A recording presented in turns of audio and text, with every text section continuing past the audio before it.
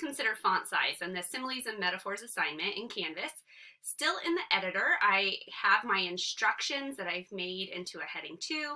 I have my table and some other information, as well as the activity choices that was made a heading 3 at the bottom, and those 3 options, which are also just regular text. They were not given any type of heading. So here I want to actually increase the size of my regular paragraph text, which is anything right now that has not been formatted, into a size 14 font from the default size of 12 in Canvas. To do this, I want to highlight the text, and here I'm highlighting the instructions, play audio clip to hear instructions read aloud by clicking and dragging. And then I'm going to go up into my menu bar on the left-hand side and choose from the font size drop-down 14 point. I'm going to replicate this for any other information I have. So now I'm highlighting another section with my mouse. You can also do that with keyboard access.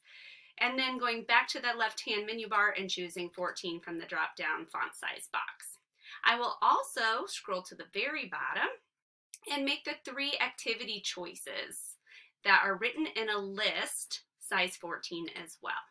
Not only does this make the font larger, it does improve contrast of something like a hyperlink that usually is blue in color and underlined. So increasing the font not only makes it larger, which is easier for some people to read, but it also improves the contrast, which we will talk about in a future demonstration.